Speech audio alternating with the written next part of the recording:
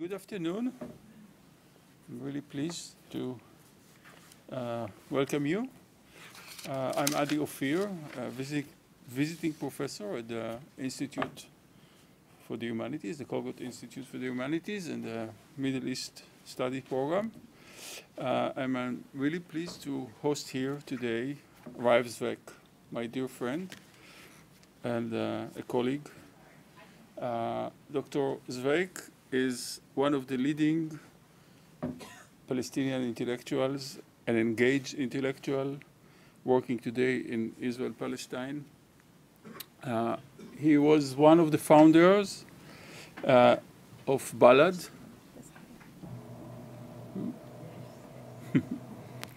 One of the founders of Balad, the Palestinian National Party called the National Democratic Assembly.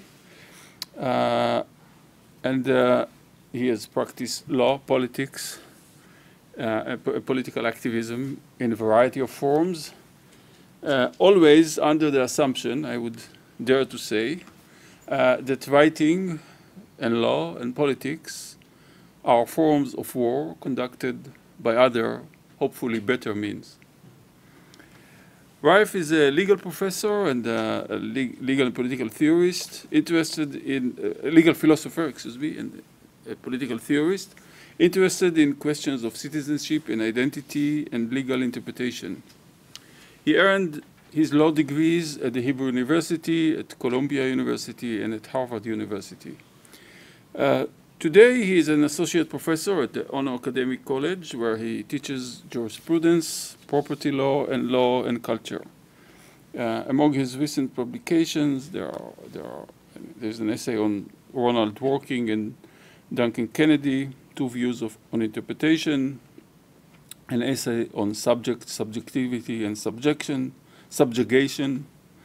another essay on Kant, time and revolution, another essay on the political theology of the Islamic Jihad, and an essay that relates more quickly to the topic of his talk today, published in 2016, When Does the Settler Become Native? And another one, again, in the same area and the same topic, Israel, Palestine now and South Africa then, on the analogy and its limits.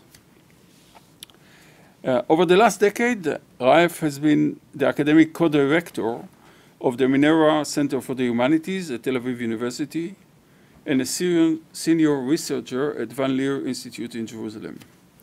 At the Minerva Center, he directs research programs that focus on the multiple spheres of interactions between Jews and Palestinians in Palestine, Israel. Most recently, looking beyond Israel-Palestine, he is engaged in a program of research on the humanities in conflict zones, asking how the humanities are or how they should be studied in conflict zones. Today, he will speak to us on Palestine as a question, paraphrasing or referring, of course, to Edward Said's work, The Question of Palestine. Raef, I welcome you. Yeah, good afternoon. Can you hear me? Yeah.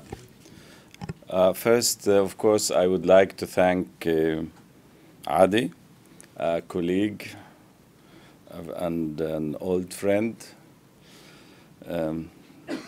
We thought together, we acted together, we co-directed the Minerva Center for the Humanities together. I would like to thank the Brown University, the Watson Institute for this invitation. And of course, I would like to thank you for coming, for showing up in the beginning of real spring, and for preferring to be in the shadow where you could be in the sun. This is a precious thing at this time of the year, and it's a scarce resource, the sun. So I really appreciate your readiness to be here.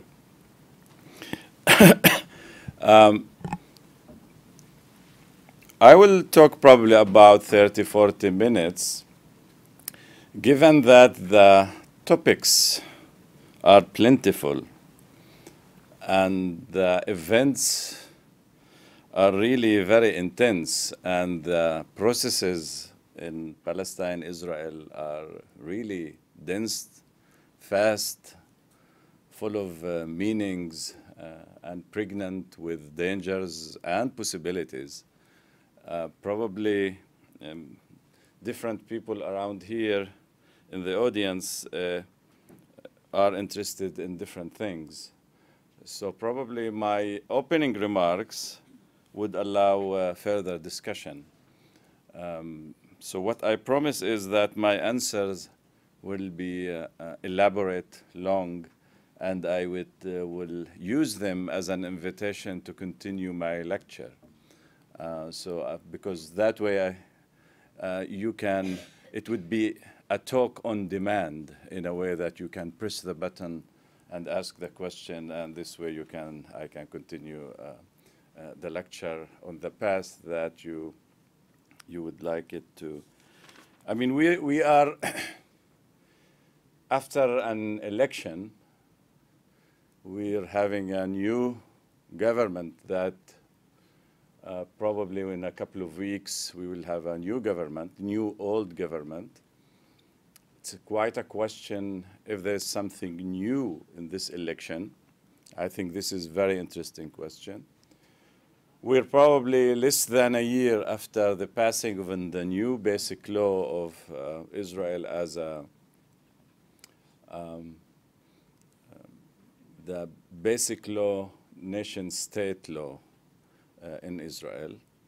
And it's becoming more and more clear, actually, that this law has more to do with the West Bank than it has to do only with Israel, in a way that the questions of the legal system in Israel is becoming also the question of the future of Palestine as a whole. And this is probably something that I will end my talk by referring to. The entanglement of the internal politics of Israel, of its definition as a Jewish and democratic, and the future of the West Bank and of the Palestinian questions, how these are becoming entangled like never before, and the question of internal politics and regional politics becoming intertwined in a way that we cannot think one separately from the other. So that's something that I will end my talk there, and I invite you for questions on that regard. Now, the question of Palestine, or Palestine as a question, probably is unthinkable without thinking about Israel or Zionism.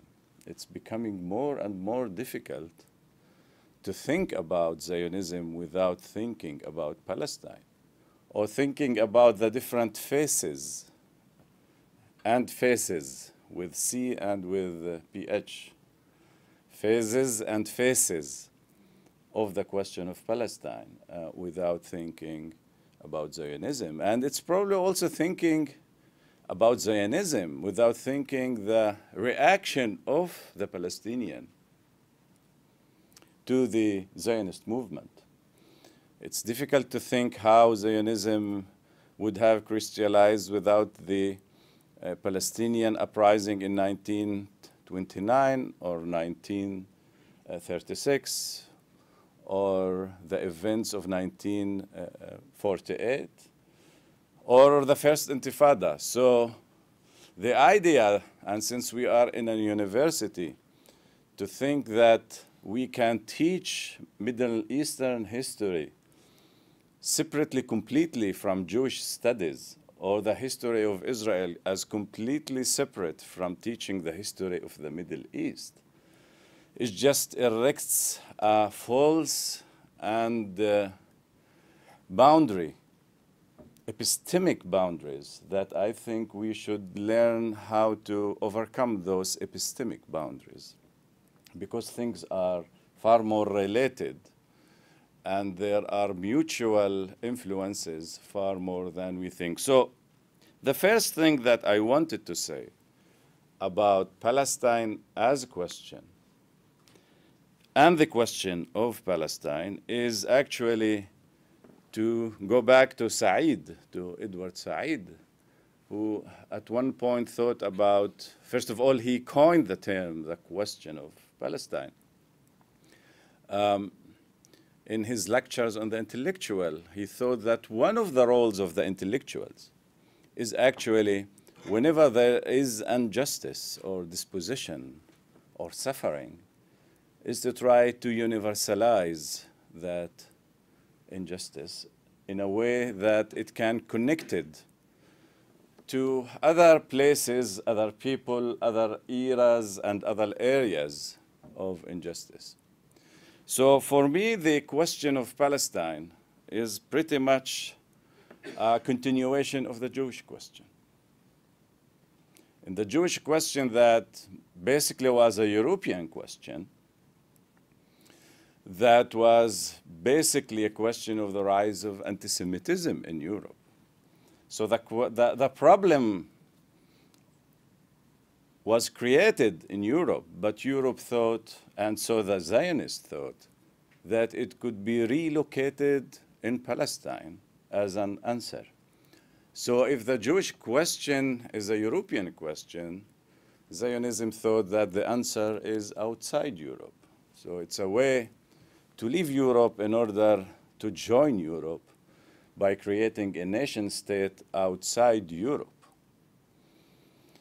But by ending the problem of the Jewish refugees, by ending the problem that faced Jews in Europe that was obsessed with purity, with ethnic and religious purity, the solving of that problem created the problem of the Palestinian refugees. So any way you look at it, the Jewish question and the Palestinian question, the Jewish question of yesterday is entangled into the Palestinian question. And Europe is entangled in the Palestinian question in this sense. So one thing is that probably we should read these two questions in their mutual relationship. So the Palestinian question is not only happening in the Middle East, it's a European question, it's a conceptual question of the continuation of the project of enlightenment, actually, and its crisis. So it's still going on as a European question, as the Jewish question in Europe, in fact, was not only a Jewish question out of the blue. It was the question of, actually, as Hannah Arendt taught us, it was the question of, I'm speaking mainly about the Holocaust, not only anti-Semitism writ large, is that the way that the West theorize, conceptualize the other through the construction of race, with the obsession with the ideas of purity of race, that didn't start in Europe. It started in this country, vis-a-vis the Indians. The one-drop theories are not an invention of the racist European countries. It's an invention of this country. Now, this invention traveled back to Europe. What is unique about anti-Semitism and the Holocaust in Europe? There are many things that are unique. The numbers are, of course, unique. The system is, of course, unique. The machine is, of course, unique. The bureaucracy is, of course, unique. All of that is unique. But the idea that you exterminate others because of their race is the transfer of ideas and machines that were already established in the colony to Europe. And Europe was surprised all of a sudden that the machine that we use other places is just being put back on European territory. I'm just saying that because we probably, while we should see the distinctiveness, the particularity of each question and the pain of each people, and I don't think that victims should ever compete over their victimhood. There is enough victimhood for everybody, and there is enough suffering for all of humanity.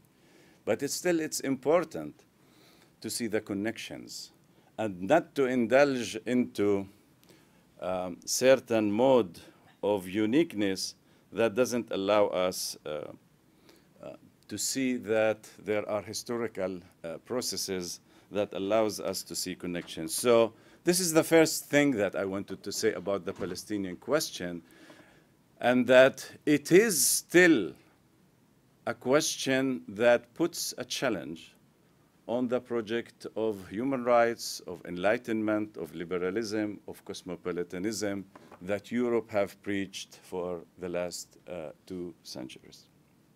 So this is the first thing I want to say about the concept of a question.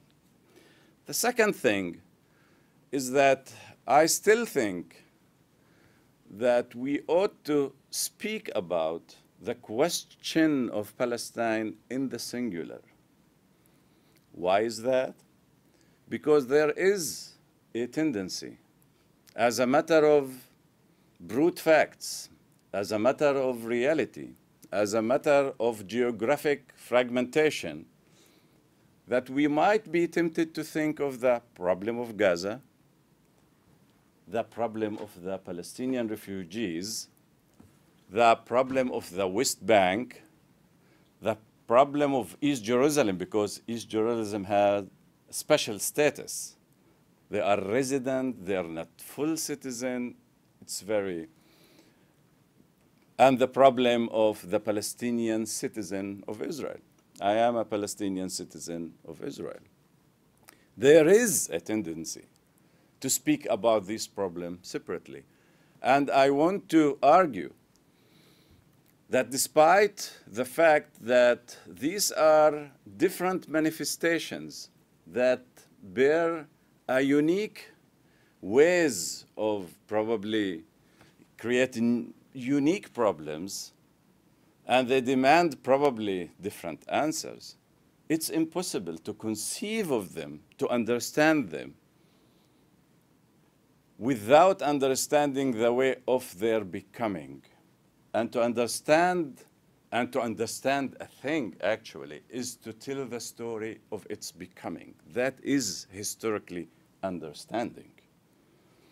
To understand these problems, one must understand the Palestinian question basically as one question that erupted in 1948. So these are the different parts, the shattered parts of the Big Bang of 1948 and its aftermath. But definitely, there is one big question of a people that used to live on its land, and in 1948 and aftermath, either it was subjugated to other rule or they were expelled. Some live under occupation, some live as second-class citizens, and some are refugees. Now, why is that important? It's not important because the solution is actually to rewind history, that there's one solution to all problems. No, there is not one solution to all problems. There are different solutions, but to understand how it happens that we reach this point, we have to see this fact. Now, for me as a Palestinian in Israel, if I just want to argue for equality in Israel, if we take the frame of 1948, this is the year that Palestinians were majority and became minority, that they lost their national project. If I just want to argue, regardless of the fact of 1948, of this big loss, then my arguments start to sound like if I was an immigrant that is asking for equality. The loss, I lose the sense of loss. It's important to keep the idea that we lost something in 1948. As a citizens, we lost something. We lost the city, Haifa. There is no nation without the city. Haifa, the capital of the north, of 70,000, 80,000 Palestinians, only 3,000 remained. How can you imagine a community without the center, without the heart, which is the city? Not to speak about land confiscation, etc.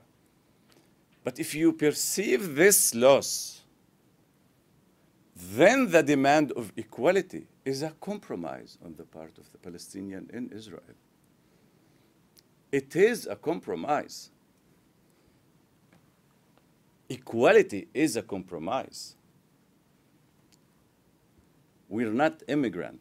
It's only if you can regain the frame of what has been lost, you can conceive of it as a compromise. The same goes with Palestinian state in the West Bank and Gaza. Now, the West Bank and Gaza, both together, the full area of both, including all the settlements that are there, it's only about 22% of historic Palestine. If you conceive that, you can imagine why this is a huge compromise on the part of Palestinians to accept the Palestinian state on West Bank and Gaza. Why the Palestinians should accept to have 22% of Palestine. Now, you can put historical rights aside.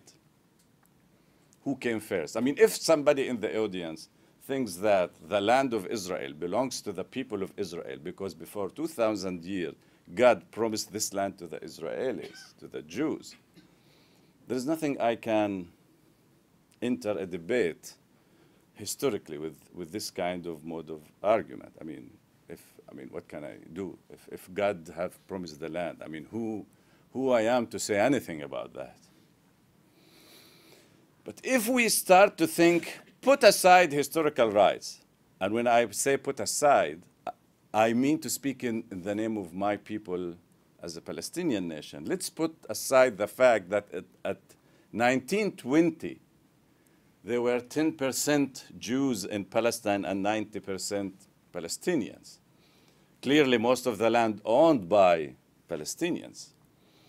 Even when Israel was created in 1948, 70% of the land belonged to the Jews. I mean, these are the facts by the Jewish records, by the Zionist records. Put all of that aside. Sorry? 70%, 7% belong to the Jews. Put this historical fact aside. I'm not a big fan of historical rights, by the way. I mean, I grew up, I read too much Marx early on in my life, so I think people's need at many points should trump others people's sense of entitlement. Now let's speak only about needs. Assuming that there are two people, the Jews and the Palestinians. It happens by now that actually, even in absolute numbers all over the world, they're about almost the same numbers. Why should the Palestinians accept 22%? Why not half of Palestine? Why not access to the sea? Assuming that the two people think of and believe that this is their homeland and they need that land and ready to die for that land. Let's put historical entitlement aside. Why not to split it actually in more fair manner?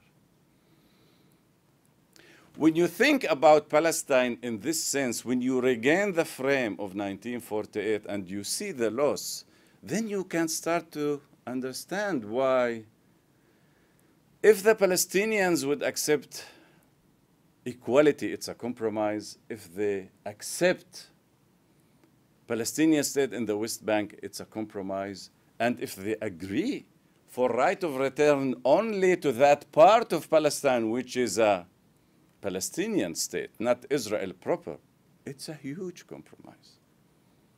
Because if you don't start from that frame, then the frame is that we have disputed occupied land. The Palestinian claim it's occupied.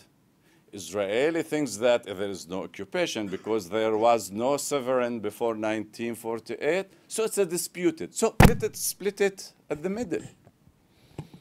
And the Palestinians are too radical because they insist to have all of the occupied territories, which means all of the 22% of historic Palestine.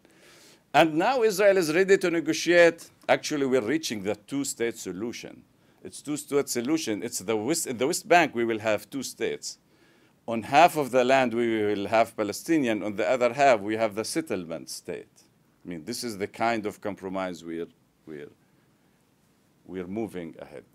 So that's why I think there is an important role to speak about the Palestinian question before it has been fragmented to questions in the plural.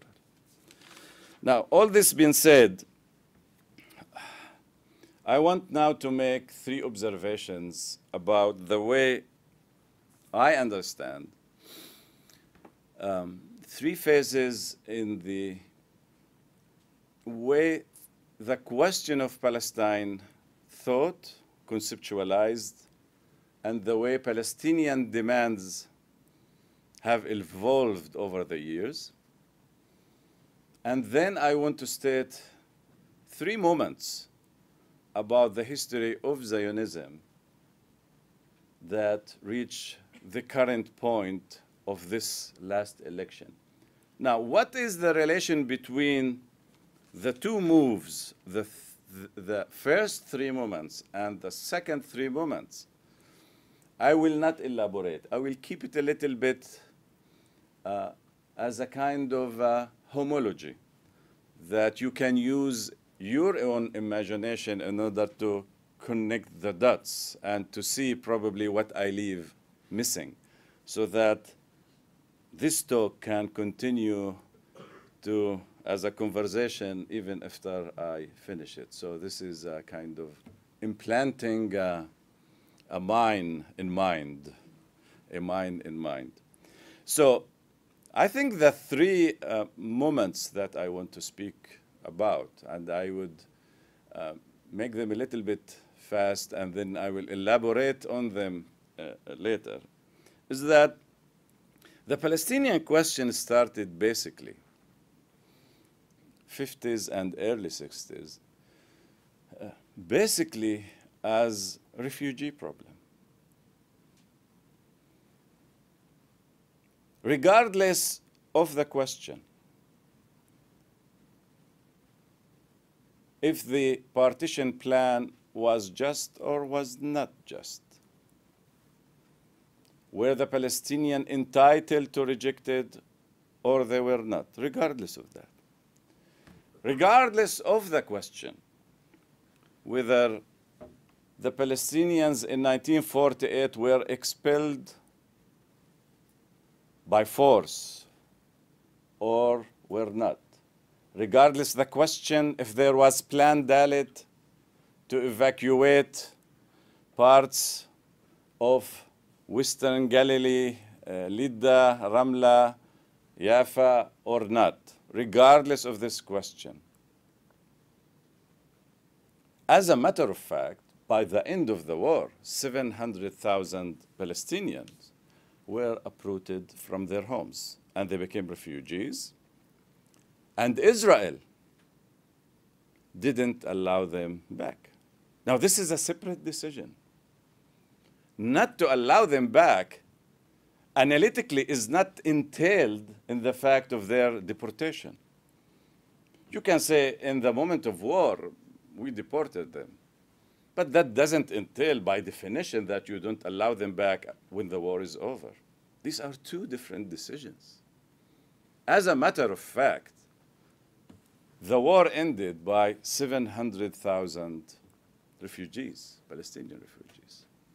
The Palestinian question started as a question of refugees, and even started as a question of people trying to get back to their homes, to sneak to their homes, to infiltrate, that's the language. To infiltrate where? To infiltrate to their houses, their own houses. Now, nobody can deny that. Neither the left wing, nor the right wing, nobody. Actually, nobody in Israel denies that. And the Palestinian question at those days was, first of all, a question of refugees and displacement. And the issue was how to move from the image of the refugee to the image of a freedom fighter who wants to claim his house back. First of all, his house. The Palestinian imagination starts from home, from his private home, not from even his homeland. The homeland is an extension, is an extrapolation of his home. I mean, it's not Zionism. In Zionism, first you have the homeland, and when you get to the homeland, you try to locate yourself on the map and create a home. The immediate loss of the Palestinian is the loss of the particular home with the tree and the horse and well of waters. And the question how to organize those refugees to become political subjects. And they became political subjects through the PLO in the late 50s and in the 60s. That was the beginning of it. Nobody even spoke about other things. So that was the beginning. It return and liberation. I mean, they thought, they didn't understand that the world have changed dramatically from 1940s to 1950s and 60s. It's just a new, completely different world that there is no one in the international community would dare to risk the existence of a Jewish state. But that was the first phase. The second phase, which came much later on, is the territorialization of the Palestinian question. By territorialization, I mean moving to the discourse of national self-determination and Palestinian statehood. This term became after 1967, after the occupation of the rest of Palestine. And it gained more and more momentum during the 70s and the de-Arabization of the Palestinian question. If the Palestinian question at one point was the question of the Arabs, of the Arab states, by 1974, even before Sadat, but clearly with Sadat, actually the paradox of history that the defeat of 1967 brought the 1973, the October War, and the October War that gave some feeling of self-respect to the Arabs brought the Camp David. So the defeat led to war, and the war led actually to compromise with Israel. But those years were the years of the beginning of the territorial solution in the form of national self-determination. It started in 1974 de facto, yes, where the Arab countries accept and declare that the PLO is the sole representative of the Palestinian, which means two things. On the one hand, it gave a standing for the Palestinian, but on the other hand, the Arab world said to the Palestinians, from now on, this is your struggle. And this, of course, with the Camp David and the visit of Sadat to Israel and the signing of the peace treaty in 1979 brought this into completion. The de-Arabization of the when Egypt is out, everything changed. After that, Iraq is completely destroyed, and probably the de-Arabization in the Arab Spring reached its peak, where every Arab country now is busy with its internal regime. Now, this territorialization reached its peak in the first Intifada in the late 80s. After the defeat of the PLO in Lebanon in the early 80s, the focal point of Palestine as a question moved to the West Bank, moved on the territory itself. So that was, in my understanding, the first move where the struggle was with Israel, to struggle within Israel at large, if we understand Israel as from the river to the sea. So that was shifting the struggle from struggle over the borders to struggle within the borders. The first Intifada was at the same time the move of the focal of the struggle from outside to the Israeli borders, challenging them, to challenging the occupation in the West Bank. And that actually also symbolized a move from a revolution for liberation to thinking of ending the occupation and establishing statehood. Now, at that point, Palestinian state could be thought as a sort of a compromise that can solve in many ways, and many thought that way, that probably, and at least the Israeli left thought that way, it could solve the problem of the refugees and the problem of the Palestinian in Israel, so the refugees would get back to the West Bank, and the Palestinian Israel would be granted equal citizenship, I mean, as a fantasy, in both cases as a fantasy. Now, I think that the peace process long ago, I mean, is dead. Probably we didn't march in a funeral, or probably we didn't bury our deads until now. So the mourning haven't started yet. But as a matter of fact, I mean, at least, if not to say in 2008, when Olmert lost the election to Netanyahu, it's clearly since 2009, we are moving from any talk about peace process to a conversation about managing the conflict,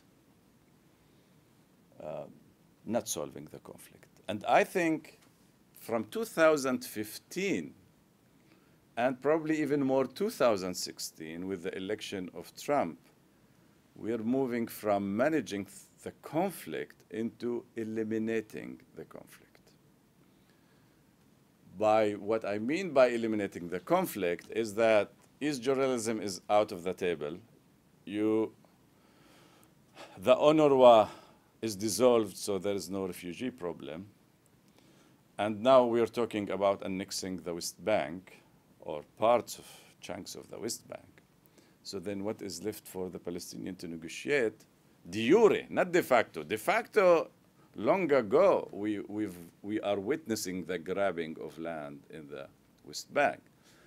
Now, this is serious, the talk about annexation.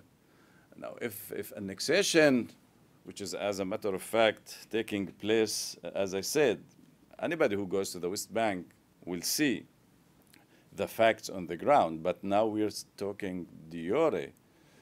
That would mean that there's no more any territory where the Palestinian can stand when he wants to sign a peace treaty with Israel. There's no place left for the Palestinian as a nation to reach a historical compromise with Israel. Now, that doesn't mean that the problem would eliminate. I mean, that is a fantasy, because the Palestinians are still there. But that would mean probably a deterritorialization again of the problem. But this time, a deterritorialization from another kind, which is it's a struggle over the rights of the Palestinian in Israel. And this time I see in Israel, that includes the West Bank. So that is a new phase, actually, in which Zionism, with its expansion, turns what used to be an external problem into an internal problem. So if I were Hegelian, I would say this is the transformation of the dialect of existence to the dialect of essence. But I'm not Hegelian. Now, let me tell the story, the same story, with the same sort of curves from a Zionist perspective.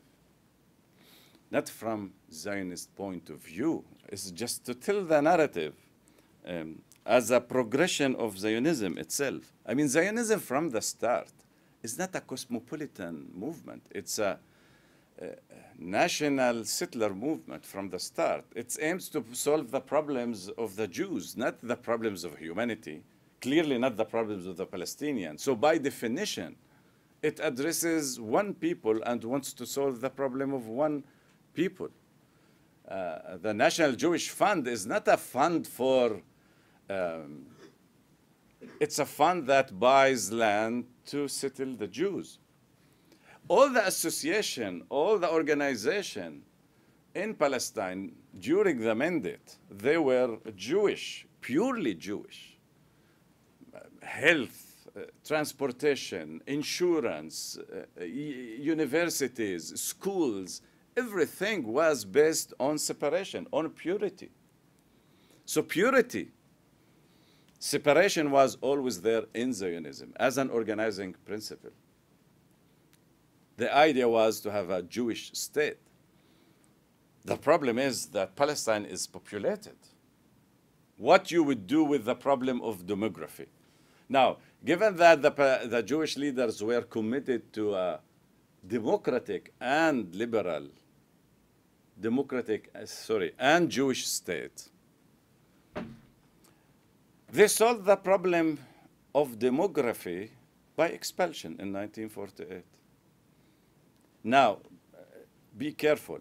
If Israel wasn't committed to the idea of Jewish state, it could have incorporated the Palestinians, and it would become democratic, but it's not Jewish. And if Israel was interested only in Jewish state and not democratic, they could have left the Palestinian and didn't grant them any rights. It could have established apartheid from the first moment. But actually, it's commitment of its leader that thought that apartheid is actually a bad idea, so they expelled that out of mercy. They didn't think that it's a good idea to have an apartheid state. So they escaped the apartheid regime. They solved the problem of demography by expulsion. The problem is that 1967 brought back the problem that was solved in 1948, and you're again facing the problem of a Palestinian couple of millions in the West Bank and Gaza. And again, you have to solve the problem of demography. The first solution was, or the first conceptual apparatus was, that this is a benign occupation that wouldn't last forever. Now, the first Intifada shattered this illusion. So the first solution after 67, if it was the benign occupation, was replaced with the idea of two states. The two states was a modus vivendi that solves lots of problems for Zionism because it keeps Israel as Jewish and democratic. And it keeps certain stability for the Jewish and democratic state.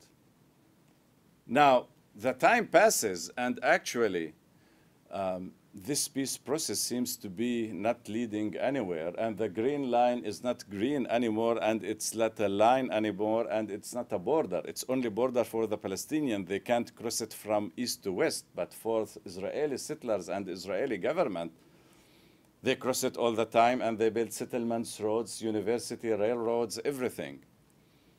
So the green line, again, was eroded, and the settlement project as a continuation of Israel is accelerating. So Israel and the West Bank now looks as one geopolitical unit. So you're again faced with the demography. And you can't solve it anymore by territorial separation, that the Palestinians are there, the Israelis are here, because there are too many settlers that are there beyond the border. They are beyond the border, but inside the Israeli politics. So what is the solution? If there are two groups on the same territory under the same regime, actually they are not under the same regime, under the same sovereign, but actually different regimes of control, how can you solve this reality? You have three options. One, expulsion again. If we assume that genocide is not on the agenda, but I mean, so either you have an expulsion as a solution, the other, you have a binational democratic state, and the third option, that you make a new separation now, which is not territorial. It's not based between the green line, between Israel and the Palestinian territory. You make a new separation, which is based on ethno-religious lines. Regardless where the Jews are, and regardless where the Palestinians are, you simply enact two regimes of control, and it could be three regimes of control.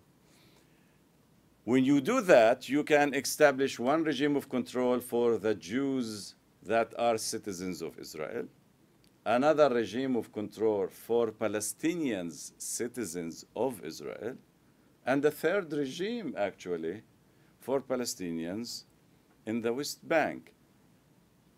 In all this history, separation was the guiding principle, but the principle has different manifestation in different moments in the history of Zionism. And if one wants to learn a political lesson, and probably a philosophical lesson, is that politics is at the same time to see the commonality and the similarity and the underlying logic behind different phenomena, while at the same time recognizing that the same logic can produce different phenomena at different times with different practices. If there is a noble aim for politics, is exactly to be wise to see the similarities, but wise enough to see the differences. Because where there is differences, where are there differences, where there is plurality of mechanism of action, the human will can interfere there and make a political move that actually can make some change in history. I'll stop here.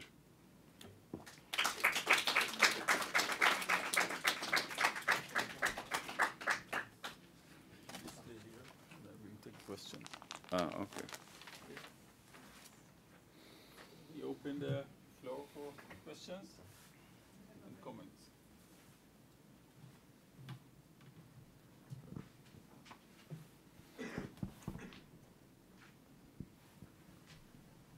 Hello. So I'm curious about where you place the responsibility of the other Arab countries that are not, in Israel-Palestine. So once the Palestinian people became refugees, what do you believe is the responsibility of the places that took them in refugee camps, such as Lebanon, Syria, Jordan.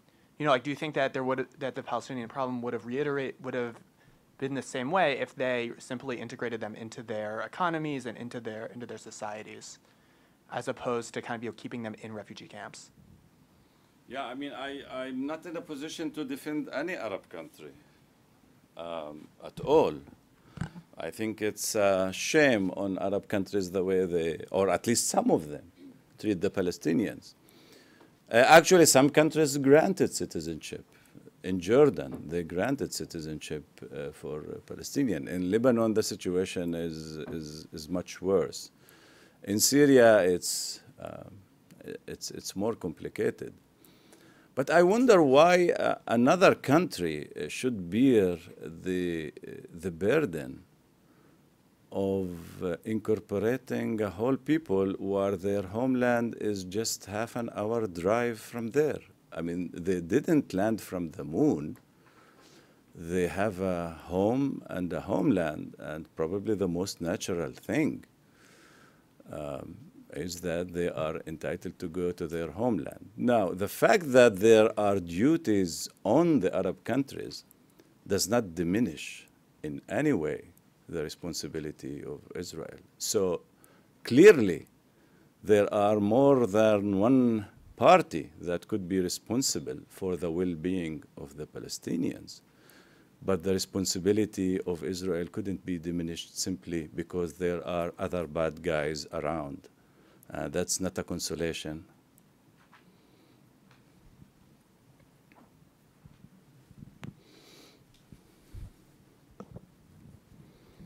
Thank you. So what is your hope, or what is the end game for the oppressed Palestinian people? Yeah, it's a good question, and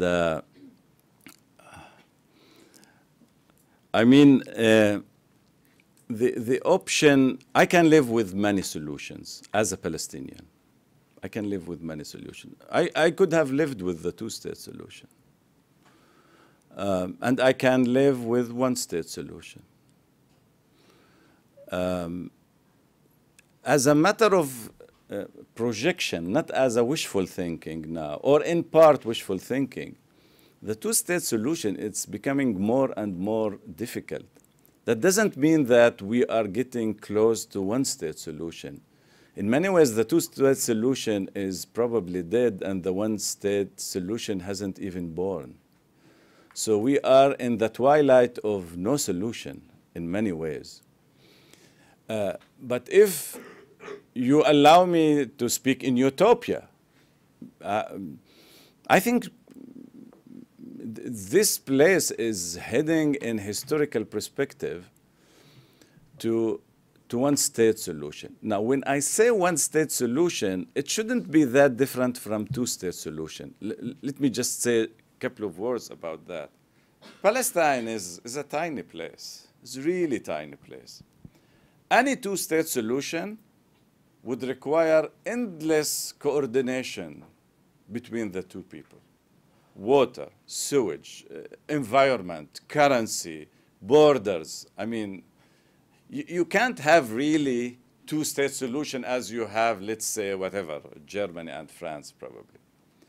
And even if you want to have one-state solution, given the fact that you have really two groups with different cultural, religious, emotional, and long, tense, saturated history of victimhood and of identity.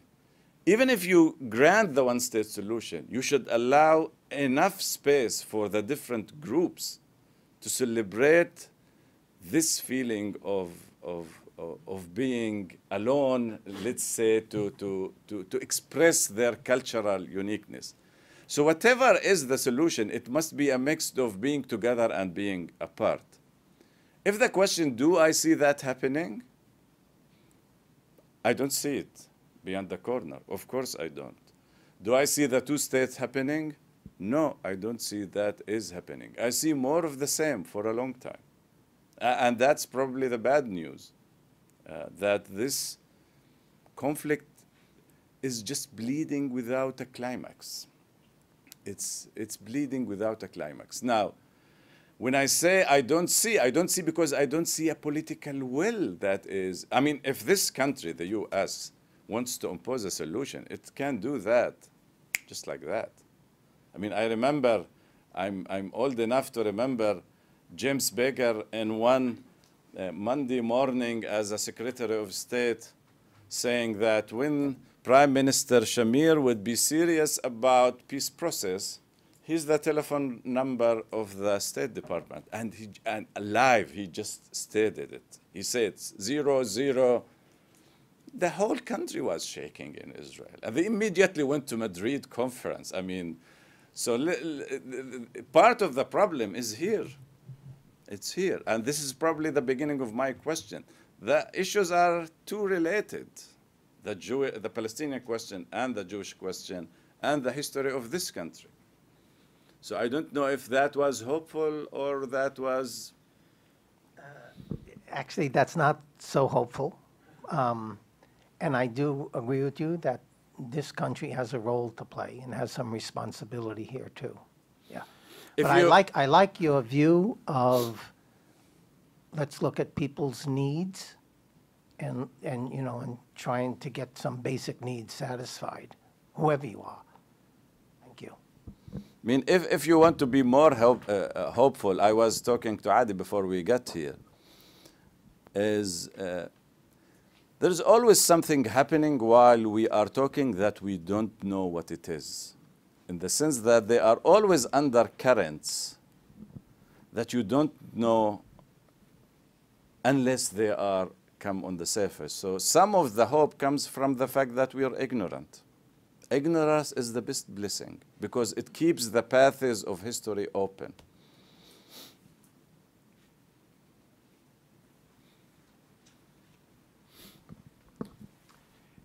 It's all right. Frequently we hear, mostly from Israeli leaders, that there are no Palestinians with whom they can negotiate because of splits within the Palestinian leadership. Is there any value to turning the question around and asking whether there's any Israeli constituencies with whom the Palestinians can negotiate? And by that I don't mean a catty remark about the Netanyahu government, but it seems to me that we've got multiple Israeli constituencies that have different visions of Israel. And they don't agree with each other, and in the structure of the Israeli government, they don't really have a format for working out those solutions among themselves. So I wonder if it's helpful to just turn the spotlight to the other side and whether this country can do some of that, because clearly within this country we have a big split within, and I think it's going to get bigger as people play on it. But is there any value in your view to maybe just turning the microphone around to the Israeli side of the table and saying, okay, we've got post-Soviet folks, we've got ultra-Orthodox rabbis, we've got people who can't agree whether they're going to be in the Israeli Defense Force or not, whether they should all be part of one regiment or not. We've got all these different things within the Israeli community. Maybe there should be more talk about that. Or does that just lead to anarchy? You mean that you're suggesting that the Palestinians address the different parts in the Israeli public spectrum that actually not necessarily agree with Netanyahu, so to open such a conversation, or did I? I don't think the Palestinians are in a position to do it. I was wondering whether it would be helpful. You had noted that this country has a role to play. Just wondering whether there's any value to having the different constituencies within this country open up a discussion which can then be flipped back. Put bluntly, if the Prime Minister of Israel can come and speak in front of the Congress of the United States, presumably it's not out of reach for the United States to return the favor and raise certain issues. I was just wondering whether there's any value to that or whether you think it would just lead to total chaos. I still am not sure that I got your question. If the question about what the Palestinian you suggest or what kind of policy this country or the public of this country can play vis-a-vis the Israeli public. I'm sorry for... Yeah, it's my fault. As an American, trying to figure out a way to be helpful to a situation. Is there any value as an American to asserting an American pressure for an American government to turn towards the Israeli government and put pressure to open up the discussion there? And then the Palestinian, where I confused you, was would a Palestinian constituency object to that? Would that be viewed as unhelpful? Or would that be viewed as good luck with that, but if you want to try it, go ahead? Yeah, I think the second option. First of all, before speaking to the Israelis, I would suggest if you can speak to your government under this administration. I mean, there is not, but assuming that we are having another administration, and the other administration, let's say Obama is back again, and he can speak to, I mean, anything the U.S., as I said, with a sleight of hand, it can change things. If even they put just outline, just an outline, without really putting pressure on Israel, that could encourage lots of debate within Israel itself. Part of the thing the Israeli left or peace camp, or what remains out of the peace camp, part of its weakness that it lives in an international climate, America included, of course, that its position is not being supported internationally. And Netanyahu can say, why shall we negotiate with anybody? We're doing well. We're on the strong side. We're winning. The world, nobody, no Germany, no France, no America, nobody is pressuring us to do anything. Then why to change? So, to your suggestion, the Palestinian would tell you, whatever you think it can help, please go ahead. I mean, Abu Mazen have been almost begging anybody to do anything. So the Abu Mazen or the PA, I think would tell you, please go ahead, try your luck. Good luck if you can make any change, if you can interfere in any way in the Israeli public, which I doubt it.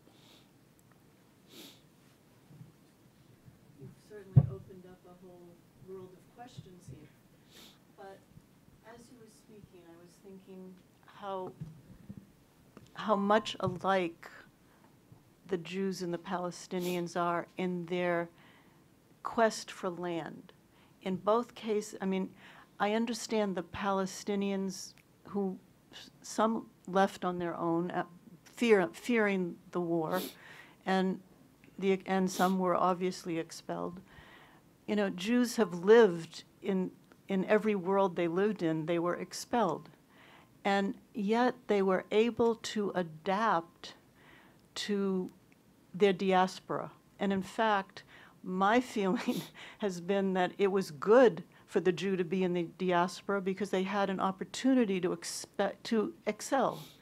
And history has shown us that, you know, the Palestinians had opportunities. They came here too, and I think they have excelled here. I have met many successful Palestinians. I don't think they want to go back to Palestine. I think the majority of Jews in America, and even in Europe and South America, I don't know that they're yearning to go back. Mm-hmm. So maybe it's time to think of a different way of solving this problem, and not so much the land, but in the psychology of this. I mean, I think people have to come together and share their longings and their dreams and accept also the reality. The Jews are not going to leave Israel. I don't know that the Palestinians are going to get what they want back. I think they had opportunities to get a lot more back than they have now. What was it Abba Eban said about the lost opportunities of the Palestinians? They probably would have happier today had they accepted something then than they are now, looking at what little they have. So how much longer are they going to be longing for a land that may never come into being? I mean, if you don't see a solution, then maybe the solution is a philosophical, but it's just not going to happen. And the other side to this too is Israelis have left Israel. Hundreds of thousands have left Israel to come to the diaspora to live and to be successful. And I don't know that they will go back either. And it's leaving in its place a very religious, messianic population that is probably going to continue to grow in size. And you're not going to have very much luck with them, because like those Palestinians in the Intifada, they will die on Masada rather than, live without their land. So I don't know. I mean, maybe what do you suggest? I say, we've had many Israelis come here who are looking for peace. We've had Israelis and Palestinians come, and they have a wonderful message of living together. And nothing happens because there's just, because either one dream is somebody else's nightmare. So maybe the Palestinians have to forget getting all that land back that they want. How much they should get? I don't think the Native Americans are going to ever get back the United States. Do you? Sorry? The Native Americans, are they going to get back the United States? They live on reservations. They're hoping to make their life a little bit better under this terrible administration, but they have to look at the reality that's on the ground and try and make a wonderful place, if they can, to live in the same way that the Palestinians have to think of ways to make the life of the people who are living in these situations better. My understanding is that Yasser Arafat took a lot of money that could have helped those people, and he took it and he stole it, or he gave it to his wife in France. I don't know. It was a bad history anyway. So why aren't there people looking at the real situation there and try to make it a much better place? And then hopefully when you have a better economic situation, and maybe that is what is going to help. The soda streams of the world have disappeared, but maybe we need more of that, more economic development, more of a Marshall Plan. I know I'm looking for answers, but the Marshall Plan worked. Why didn't we spend all that money that the Palestinians have gotten and all that aid that they got, and why don't you put it into building? What? Where? Business. Well, in the past there was more land to build on. Now I don't know. I mean, I'm looking at and saying this is all very philosophical, and the answers don't seem to be there. So another generation is going to grow up, and another generation, until finally people will forget. I don't know. I mean, I took your suggestion is to forget. I mean, Don't forget, because there's no. I mean, Jews don't forget either. Yeah, I mean, to surrender, I'll forget. But I said I'm not obsessed with historical justice, but I don't give up on the virtue of justice. But I think we should aspire for more than people to forget, I think. And believe me, whenever there's a Palestinian state, I would be in exile. But I need Palestinian state in order to be exiled first. It's a condition of my exile. I want to have the privilege to have a state and to wake one morning and to say to all of them, oh, I'm sick of your nationalism, and leave. But I want this privilege. And there are many Palestinians who don't have interest to go back. I agree.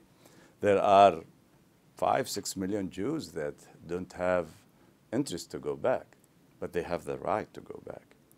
Give me the right to go back, and then we can speak if I want to give it up. I probably would. But we as humans, we have duties to ourselves. If I take something from you, even if you don't need it, you have a duty to yourself to stand up for yourself, because it's a duty to your integrity as a person. You can tell me, bring it back, you owe me, and after you have it back, you can contribute it to me. But it's not something that only supplies the need. The bios, the bare life ask for bare needs. Humans ask also for respect. And part of respect is that when something is taken, we have a duty to ourselves to stand for ourselves and to ask for our rights. Rights are not something added to the self. It's something that constitutes the self. It's what makes the human not only a biological phenomena, but also as a political phenomena and a moral and a legal persona. No, I certainly can't argue with I would that. like to ask students to contribute questions if you want. Yeah. Hi, thank you so much for your talk. You mentioned the transition between like the orientation of solving the conflict to managing the conflict, and then you talked about the transition between managing the conflict and sort of, you said ending the conflict in 2015 and 2016. Eliminating, sorry, that's what I meant. And you mentioned the election of Donald Trump. Could you elaborate a little more on what you meant by eliminating the conflict? Yeah, I meant by eliminating the conflict is imposing a solution by force by one side.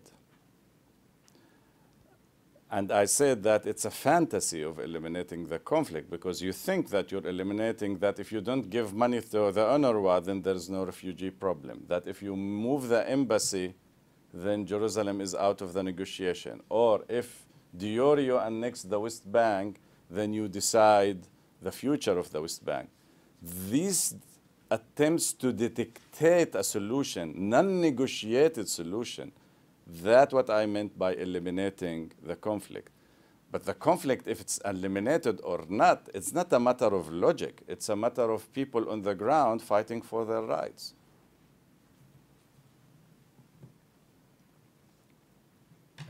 I would like to ask you one question. You spoke a lot about rights and respect. I would like you to speak about violence. You mentioned the role of violence in the transition from refugee-ness to liberation. And this is the moment in which the Palestinians become political subjects, actually. And then the First Intifada as a crucial moment in this process, another violent moment. And then Second Intifada as another crucial moment, turning point. And can you continue this and say, well, we are now in a situation in which apartheid, a Jewish apartheid, is de facto, of course, and almost de jure.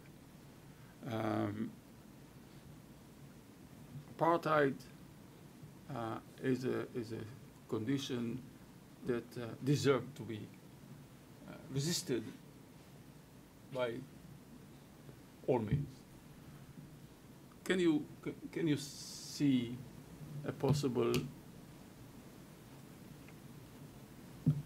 a return to violence, a rational return to violence? I don't mean eruptions here and there of some,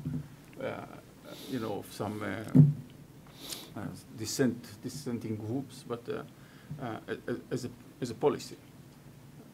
Yeah.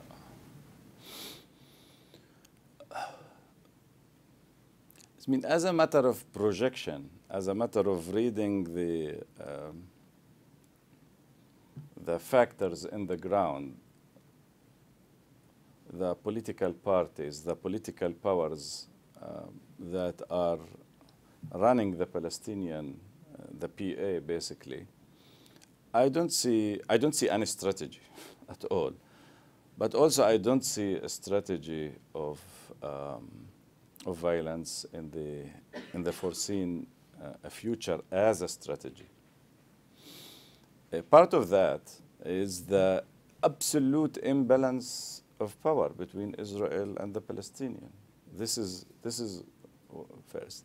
Second, due to the fact that Israel have moved to a level of using violence that it lift up any restraints, not any, but almost any restraints on the using of violence. I mean, people forget that the people in Gaza are just demonstrating. You know, of course, they're throwing stones, etc., but they're not using fire against Israeli soldiers. And how many were killed? Hundreds. Nobody made fuss out of it in the free world, not in this country, nor in Europe.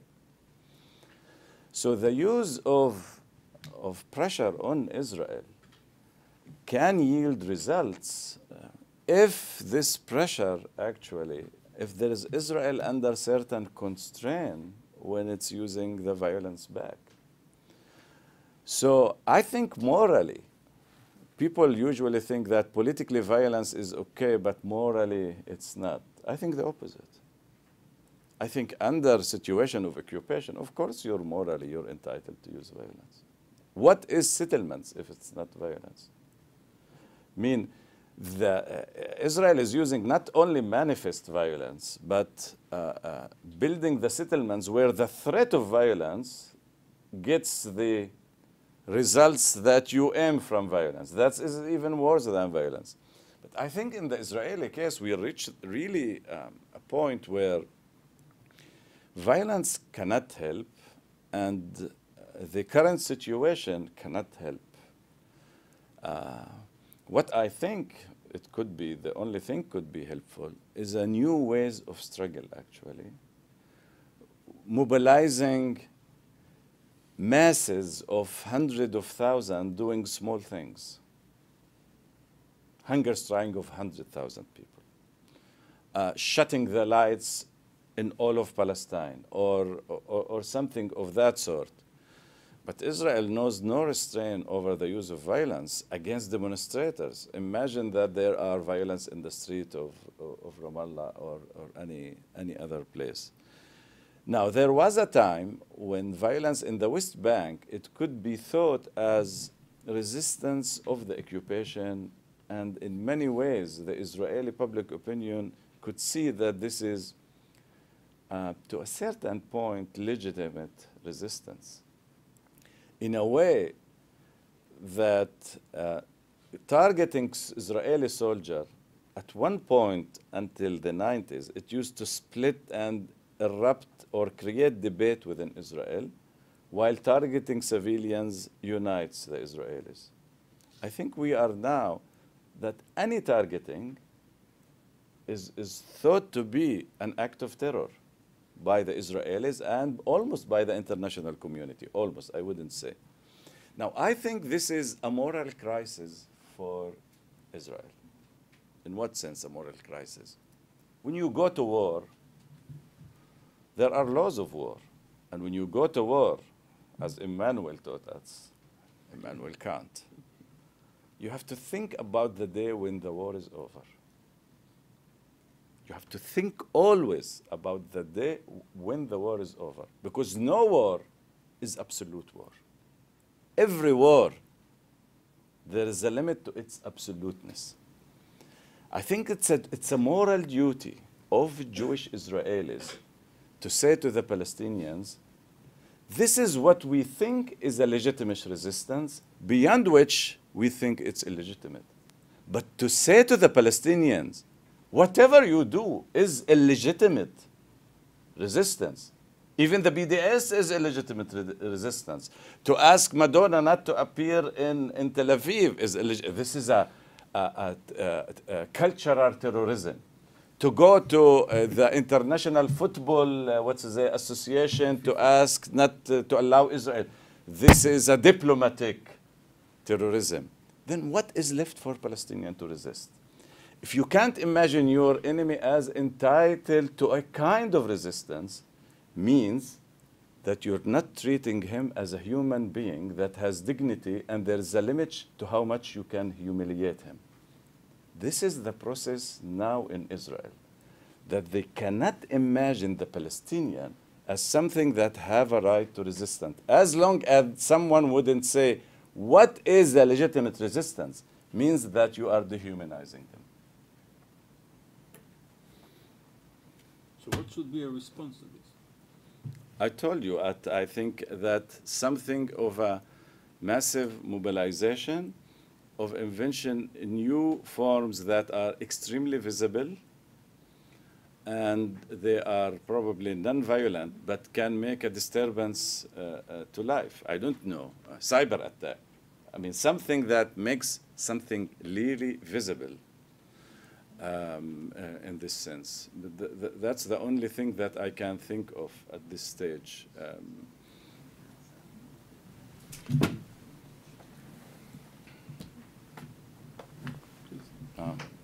Last question. يلا اوكي. الاخلى شوكولات شلي. I think the last couple of minutes you spoke has been the best this evening anyways. I had a friend a long time ago who was a Boston cop, and he happened to be Irish ethnically. And we were talking about the Troubles in Northern Ireland. I'm white Anglo-Saxon Protestant, and I couldn't understand it. And I said, well, why can't they just get together and discuss it? And he said, there's a long history of colonialism and things like that. But he said, the big problem is the money. When the conflict keeps going because money keeps coming in, and he knew people, gangsters in Boston, who were sending boatloads of guns and money over to Northern Ireland. Britain was doing the same thing. So everybody was getting their fair shake of money. So what would happen if all of a sudden the money dried up going to Israel and going to the Palestinians?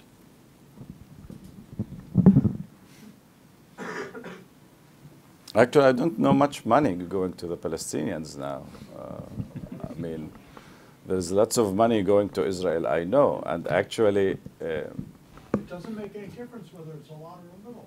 The money dries up. Oh, if the money dries up, actually, violence would erupt.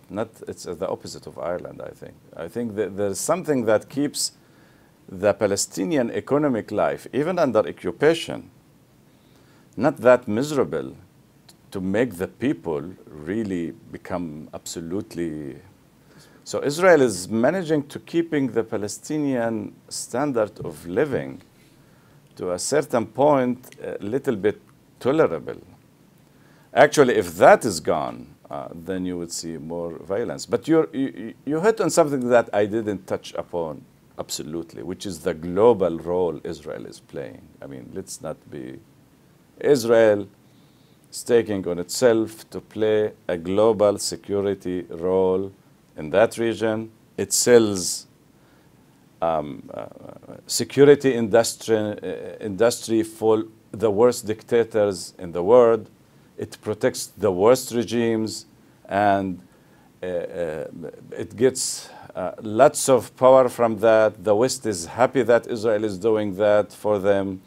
So there's lots of money in the story as well. Probably not the way you described it, but that global role that Israel is playing recently is, I kept it out of my conversation. But thank you for bringing money in. It's always good to speak about money. It's better to have it. It's a nice point to end our conversation, unless there is one final question. Okay. Oh. Yeah, I've got a quick question.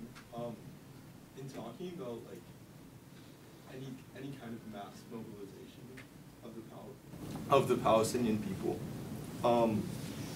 I mean that to me seems to be a means of resistance, but it's not necessarily a means to an end.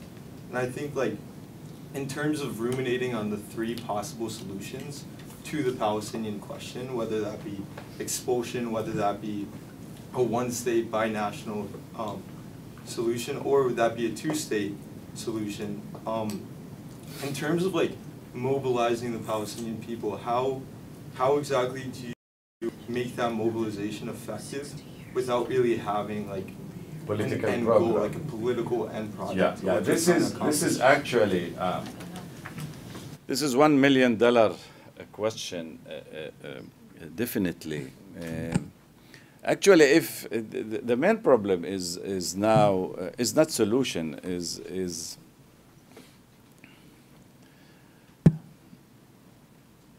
how can I say, the Oslo process and the creation of PA created a situation where resistance is almost impossible for the Palestinians, because the image of the soldier marching in the street, that you throw stone on him and you throw stone on the occupation, is not there anymore. So Israel took its troops from city centers.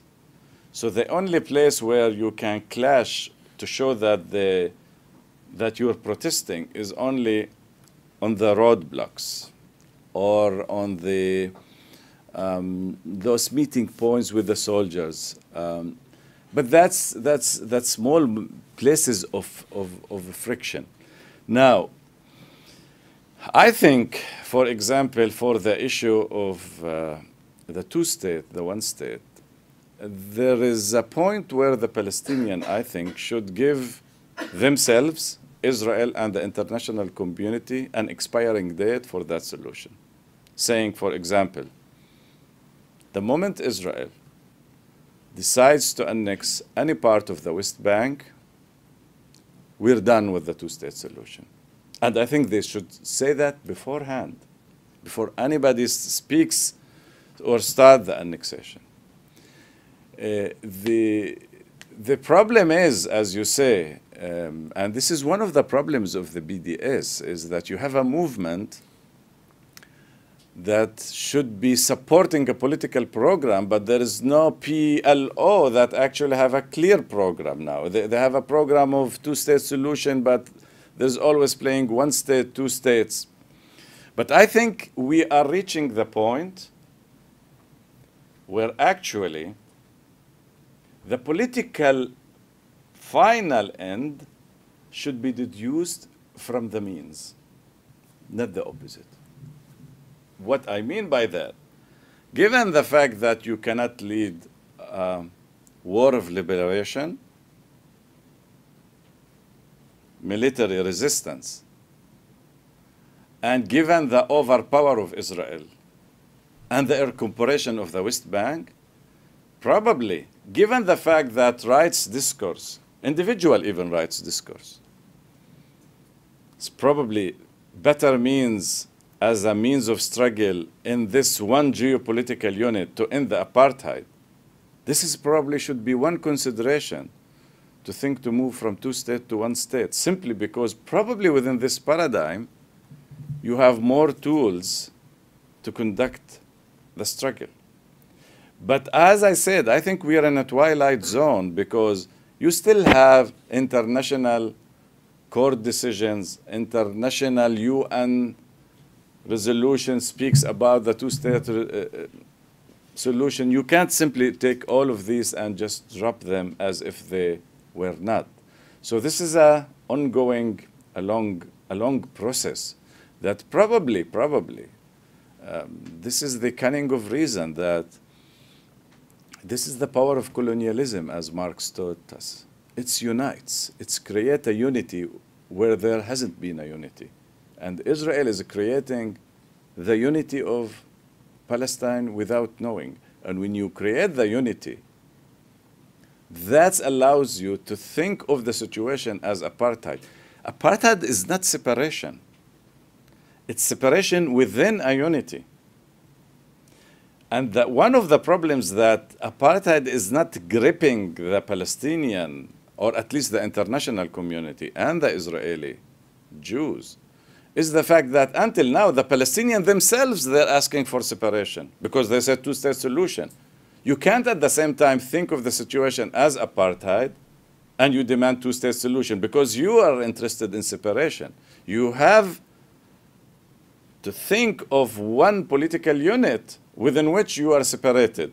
In this sense, it's not that if you think of the reality as one one of apartheid, you think of the one-state solution. Probably if you think of the one-state solution, you can understand the reality as one of apartheid. In this sense, sometimes the solutions come before the problems.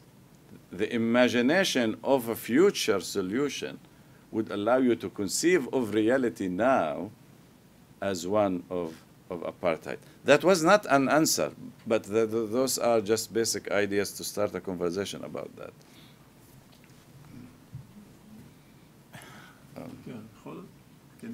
Go on. Taking that a step farther, and from what you said earlier, I wondered, with the recent election and the far-right majority gaining more ground, and the purity concepts that you were talking about, is there a risk of expulsion, from the West Bank and Gaza, so that the Jewish state is more pure going forward? Is that being discussed? Is that a possibility? I wish I knew, as a matter of fact. I mean, it's not discussed, but I think it's a fantasy. Sometimes fantasies become real, and the question is not if it's discussed or if there are such plans. I think that's not the issue. I think the issue that if there is a regional war and a situation of total chaos, and if there are some right-wing fanatics who decide to do that, and you need only for that probably 1,000 soldiers to do that. You don't need much. The question is whether the rest of the army would do anything to stop that. And here I don't know. I'm not sure that somebody would say, no, don't do it. In that sense, the increasing level of allowing racism in Israel is really unprecedented. I mean, it's allowed. I mean, the prime minister incites against his citizens. So, on this happy note, please join me in thanking Raef for. Thank you all.